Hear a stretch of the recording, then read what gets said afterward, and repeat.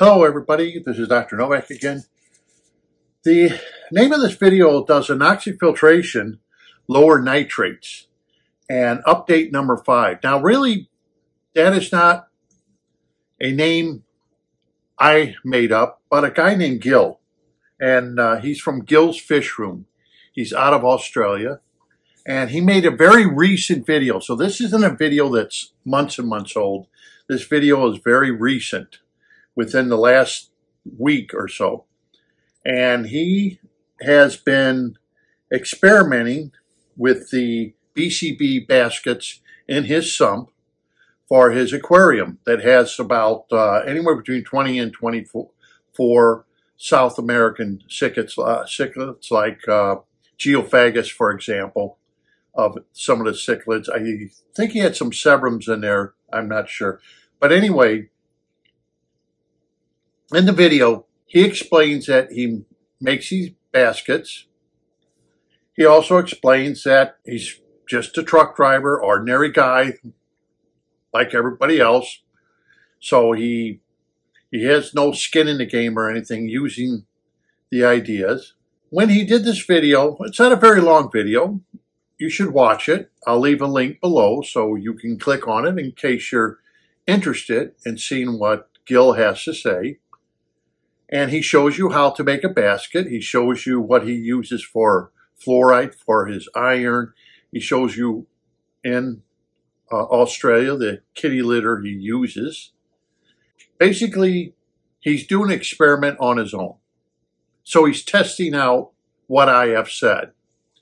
And in this test, I thought was very interesting.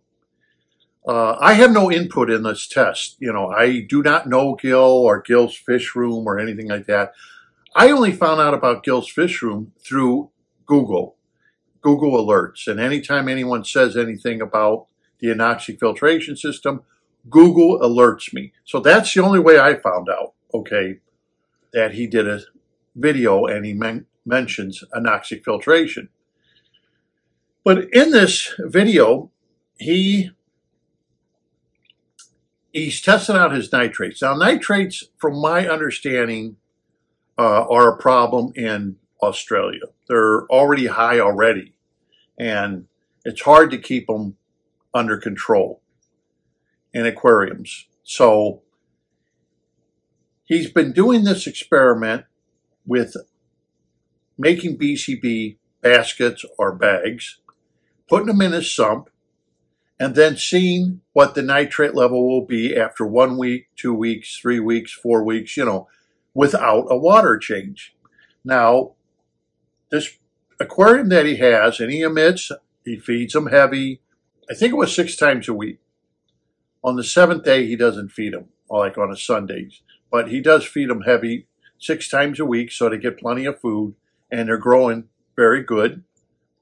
And everything seems to be healthy and everything else. Well, that would make sense. The guy's busy. He's a truck driver, and he's probably on the road a lot, trying to make money, feed his family, you know, give his kids a good education. So he doesn't have a lot of time to spend. So he decided to let this aquarium go for like 30 days, no water changes. Now, if I remember correctly, it went up to 30 parts per million. Now, some of us may say, wow, that's a lot. The nitrates went up with this tank full of fish.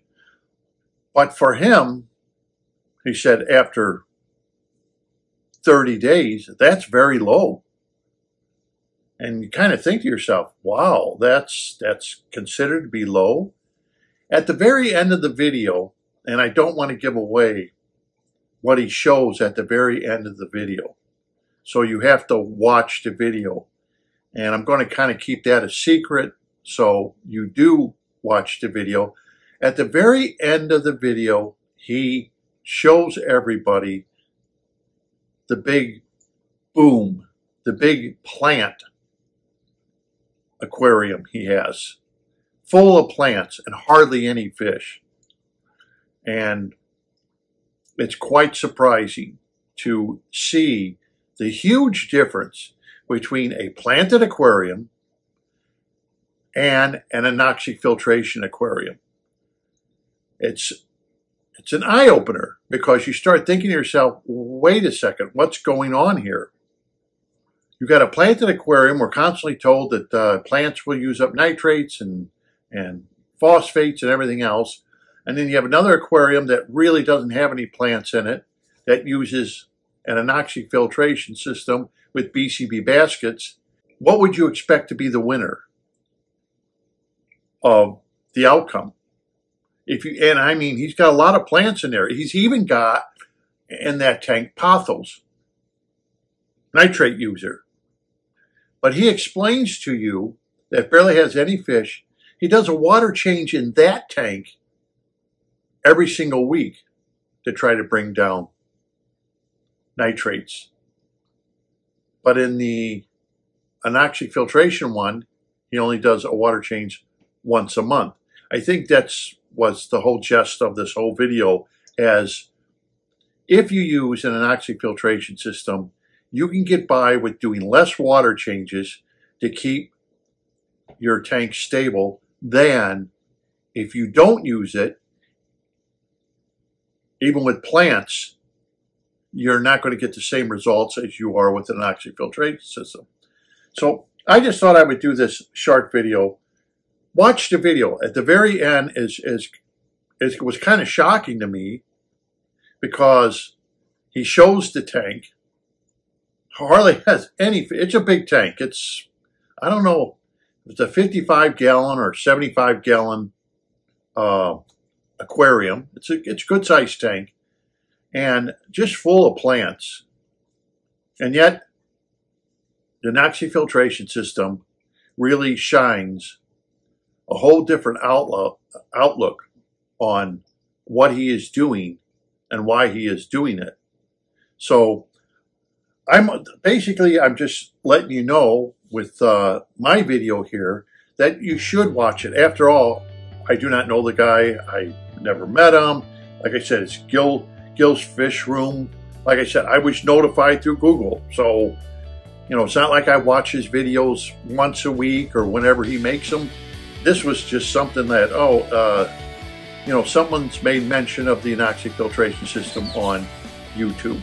That's the only way I found out about it. So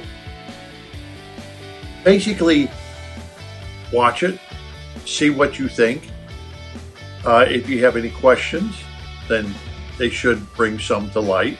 The ending is kind of shocking, especially when you compare the anoxic filtration system to a planted aquarium. So anyhow, this is Dr. Novak. Short video. Thank you for watching. Don't forget to subscribe. And until next time, happy fish keeping.